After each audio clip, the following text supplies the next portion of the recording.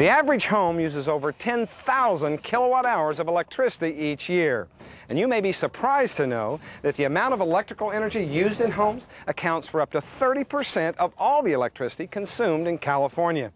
Electricity is in short supply, and that's why the state of California has enacted building standards to substantially reduce the amount of electrical energy that homes use. Air conditioners are one of the biggest electrical energy users in the home.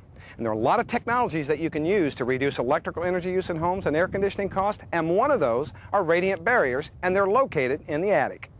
Radiant barriers like this are one way to meet the California Energy Code. Joining me today is John Ish, who's an energy specialist for the California Energy Commission. John, how can I use radiant barriers to meet the Energy Code here in California? Well, Steve, radiant barriers are now required when package D is used in climate zones 2, 4, and 8 through 15. And these radiant barriers must be installed in very specific ways. By looking at the residential manual, you'll be able to find exactly how these need to be installed. Now, what about the performance method? In the performance method, radiant barriers are not required. Many buildings use the performance method for compliance, and that allows them to trade off the envelope measures with the heating and cooling and the water heating measures in the house. And so it isn't required, but it's highly recommended that radiant barriers be used. Because it's a practical way to reduce energy loads in the attic, heat gain.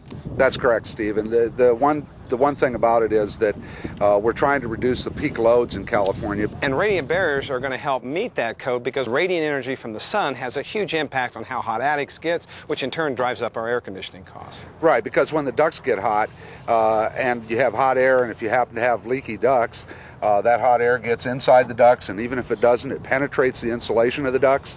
And the next thing you know, you're running your air conditioner all the time, and it isn't getting cooler, and you're spending a lot of money. Now, how do I make sure that this stuff is installed right to meet the code? Because I don't want to, as a builder, I don't want to make sure this stuff isn't rejected. How do I make sure it's right?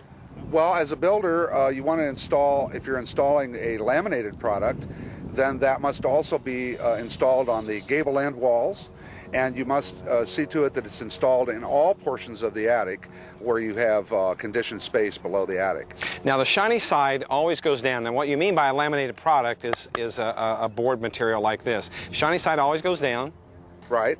Got to have an airspace between the shiny side and the insulation. How much? There has to be about 3.5 inches, a minimum of 3.5 inches between the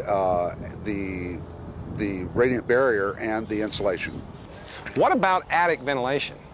Very, very important, Steve, to have good attic ventilation. As a matter of fact, we're required to have 1 square foot per every 150 square feet of attic area, floor area of the attic, that is.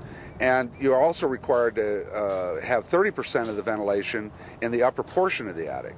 Well, if you're thinking about using radiant barriers to meet the code, check out the code section 151F2 or the residential manual, and click on the resources section of the online video training series.